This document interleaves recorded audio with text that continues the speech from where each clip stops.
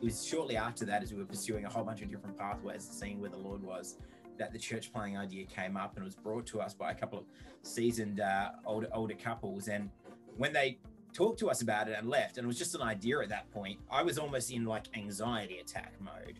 And Jenny was just looking at me. This is after they left. She's like, "What is wrong with you? We haven't agreed to anything. We haven't said anything." But it was just that sense of actually something huge is being put on our heart now. Wow. And this is it. This is from God. And when that didn't work out, and it took quite a bit of courage to, not just from us, but from the whole team to go, okay, we're going to Gwyneth Paltrow, Chris Martin, consciously uncouple.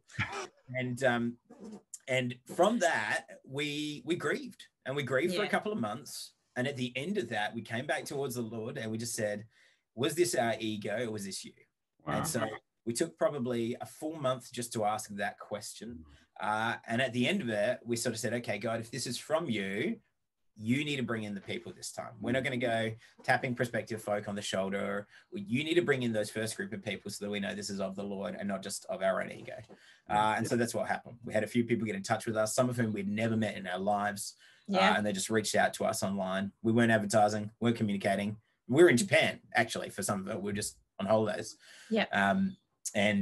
So we kind of forced God's hand. Classic, like, okay, well, if this battle is yours, Lord, then you fight it. We will obey, but you get it sorted for us. And I think the best thing about doing that has been like when trials come, when things happen in church planning, we've got that to fall back on and go, actually, no, God, you were in this. So if something's not happening, why isn't it? Because this is yours. And you always know it's God, but when it happens like that, you know that God's in it.